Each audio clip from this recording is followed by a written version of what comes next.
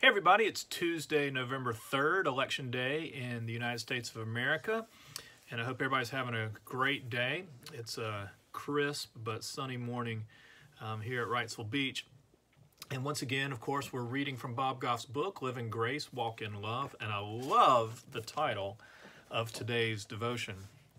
He writes, "We shouldn't say everyone's invited if we're going to act like they're not welcome when they come." That'll preach. Here's our scripture. A certain man was preparing a great banquet and invited many guests. At the time of the banquet, he sent a servant to tell those who'd been invited, "Come, for everything is now ready." This is from Luke chapter 14, verses 16 and 17. Bob writes, "We've all attended a holiday with friends or family when we knew we weren't really wanted. The moment you walk in the door, you see forced smiles and hear the fake tone of voice that sounds like a news anchor trying to convince you they care. We know we're a nuisance before we sit down at the table. We all know what it's like to be invited out of a sense of obligation. It can be spotted in an instant. The same thing happens in our churches too. People feel like they're supposed to invite everyone because perhaps they read a story in the Bible about a wedding feast and inviting everyone to it. Here's the problem. They don't know what to do when people take them up on the offer. We don't know what to tell the kids about the person who uses salty language because they don't know the Christian speak or the one who expresses their love in ways we don't approve of.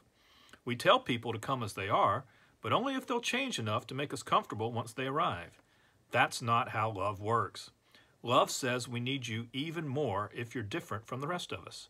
Love says everyone has something to teach us, and God will use people from the edges to expand our understanding of His grace right in the middle of where we live. Love says everyone who's invited is truly wanted. We're meeting people at the starting line, not the finish line.